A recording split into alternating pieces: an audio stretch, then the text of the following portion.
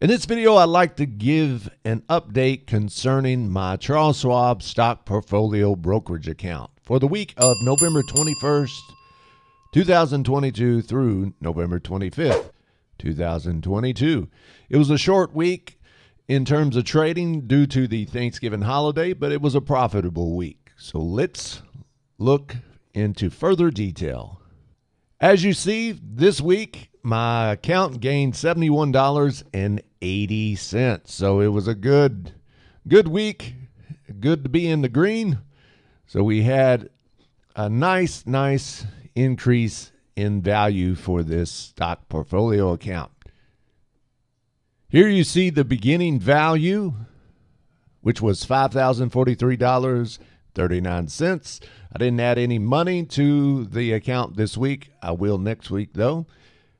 The investment change, so the account gained, again, $71.80, which leaves us an ending value of $5,115.19, which is very pleasing to me because if you've been following along with these videos, the first milestone I wanted to get was $5,000. I opened this account in June of 2022, and by the end of November 2022, I got $5,000, and the goal was to get $5,000 in this account by the end of 2022. So I accomplished that goal a month ahead of schedule. The overall arching goal is $100,000 in this account, and I'm trying to build this account up by picking individual stocks, see if I'm successful at that. Now let's look at the rate of return. This week, the rate of return was 1.42%, which I'm very pleased with. Anytime we make money in the market, I am very satisfied.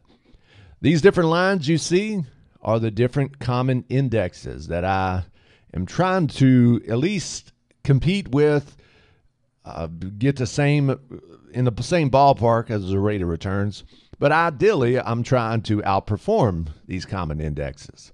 So the different colors represent the different indexes. Purple is the Dow Jones, green is the NASDAQ, the bluish grayish color here is the S&P 500, and the orange is the Russell 2000. And my account is light blue. So there was two common indexes that outperformed me this week. Let's look at which ones those were. So my individual stock portfolio account, the rate of return was 1.42%. I outperformed the Russell 2000, which was 1.07%. However, I didn't beat the S&P 500, which was 1.56%, or the Dow Jones Industrial Average, which was 1.80%. Dow Jones Industrial Average has been performing pretty well here in the past couple months. It seems like it's been a long time since I outperformed the Dow Jones. And then NASDAQ, I did outperform 0.72%. But all of them were in the positive, which is good. So I outperformed two, which was the Russell 2000 and the NASDAQ, but underperformed the S&P 500 and the top dog this week, the Dow Jones Industrial Average. So all in all, I'm very happy with this week's performance. Of course, you have, in hindsight, you have some regrets. Wish you had a little bit more money in the market or at least invested more this week. But we're going to invest more next week. Hopefully, the positive trend keeps continuing and we continue to get some gains on this account. So made some money, $71.80.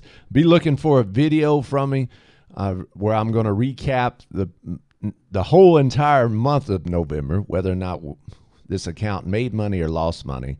And then at the very end of the year, end of December 2022, I'll give a year recap, even though this account hasn't been around a year. But so essentially it'd be like a 6-month recap.